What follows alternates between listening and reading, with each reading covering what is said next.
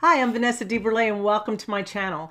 Today we're going to talk about how to actually create a timestamp on your video that will help you get more views. Last week I made a video about what that timestamp was and why you want to use it and how it helps with keyword search. Today I promised you a video on exactly how to make the timestamp. Before we jump in, I want to welcome you to my channel where I teach you how to turn your passion into profit. Watch my videos and I'll give you tips and tricks on how to grow your channel, how to start a channel, and all kinds of things that are going to help that new YouTuber. Without further ado, let's jump in and get started. I want to start out by explaining to you what a timestamp is and why it's so important. I just randomly Googled how to play the guitar for beginners. And typically when you Google that, you'll see some ads come up, some blogs, and some videos. Well, notice now, let's scroll down. There's a video, but look right here. I asked about guitar playing for beginners, and this little clip or chapter in the video specifically answers my question. I probably would want to watch the whole video, but if I'm really in a hurry and I have a really specific question, I can jump in and go right to where that little clip is and watch it from there. I don't have to watch the whole video. Here are some others below. This says there's 10 key moments in this video that I might be interested in that might help answer my question. This is a new algorithm that YouTube has that's really changes things. Before we were used to just making sure that our keywords were in our title, in our description, and then we added keywords to the video itself. Now you can put timestamps on there and actually lead people into your video right there where the clip is. And I'm going to show you how I did one on my video here. This is what I'm going to show you how to do today. But you see here, this is where I added my timestamps, and this is what it looks like when somebody pulls up the video. Now this one hasn't been processed yet.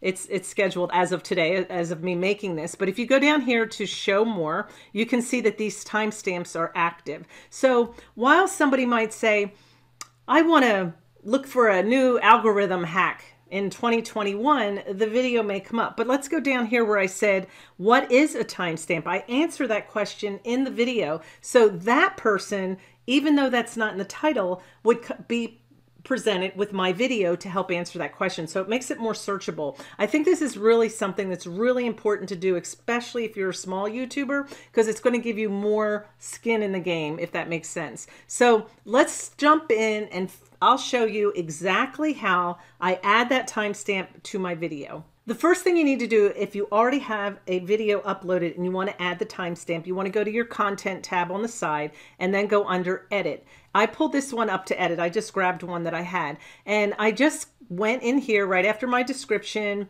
put some spaces in, called it timestamp. Now this is really important. The very first thing that you want to put in every single video is 000 intro. If you don't do that, it will not activate it. So make sure you have it there. I actually have it saved as my default in my description default so that it's there automatically to remind me. Every video I make going forward will have this timestamp. Now how do I put that timestamp in? Well, you want to come over here and open the video in another tab. And then I want to pull that tab down and I'm going to create a split screen.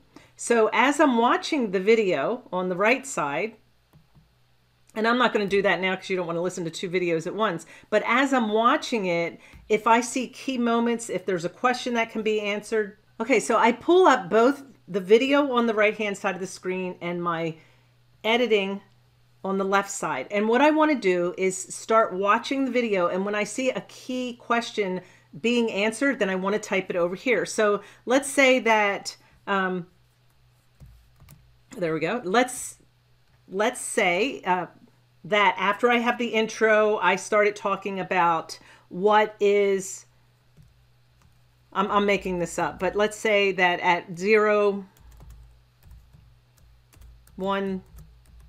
let's put that 1 minute 24 seconds, I answer the question, what is Parlor? This was a tutorial about Parlor and some badges. So I might have answered the question, what is Parlor? Later on in the video, I might have given some examples of Parlor badges and so forth. Maybe I answered the question, how to get verified, examples of different badges. I might have just different things. And every single searchable thing that I say in that video that I think people might ask those questions, you want to put it on your timestamp. The timestamp isn't just for people to open it up and not watch your video and go down there and pop in where they want. They can. That's what I thought it was.